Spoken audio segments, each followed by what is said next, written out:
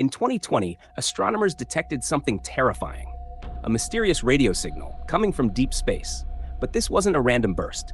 It had a pattern. Every 16.35 days, the signal returned. It pulsed like a heartbeat, echoing from a galaxy half a billion light years away. The source? Unknown.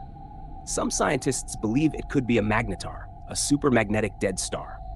But nothing we know behaves like this. Others say it might be orbiting something massive, maybe even falling into a black hole. But here's the eerie part. The signal is intelligent enough to follow a cycle, yet too strange to fit any natural explanation. Could it be artificial? A cosmic distress call? Or something watching us from the dark? After a few months, the signal stopped. Now, every 16 days, astronomers still listen. But so far, silence. Subscribe for more unsettling space mysteries. And remember, the universe may be listening back.